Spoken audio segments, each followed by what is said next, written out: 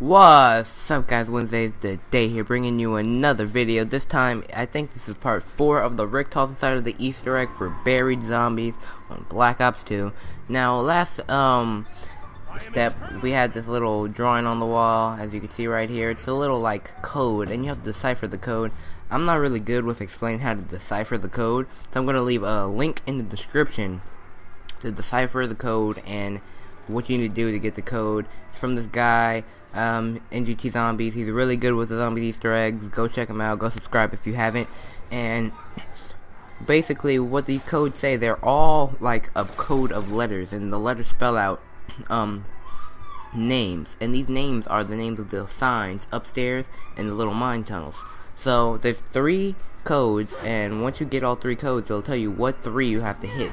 And once you hit all 3 of those signs, you'll get this little blue orb, and you can see the blue orb, and you hit the when you hit the last sign, the blue orb will come out, and you have to hit the blue orb and you have to chase it.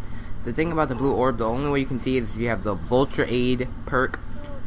Not only that, I think you have to hit it with Galva Knuckles. I don't know if you have to, but I haven't done it without anything besides Galva Knuckles.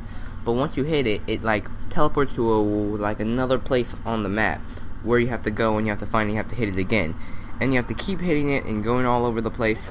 It'd be best if you have one person at the sign, and then have other people placed around the map who all have Vulture Aid and Galva Knuckles, so they can hit the little orb, which is called the Wisp, and you can get it done. And this way you don't miss it, because if you miss it, I think you have to start over with hitting the orb again. And once you hit the orb in all the right places, it will go to the guillotine, and once it's there, you have to hit at the guillotine. And once you hit at the guillotine, you have to bring zombies over. And once you get zombies over, the little orb will go onto one of the zombies, and you have to kill that zombie, and it will come back, and that will fill the guillotine up with more and more power. You have to do that for, I think, around like 4 or 5 zombies. And that's about it for step number 4 of the Richtofen side of the Easter egg for buried. Step 5 will be coming out soon, because step 5 is going to be really hard, guys. It's going to be really hard. And same thing with step 6 and step 7. Everything basically after this step is going to be really hard.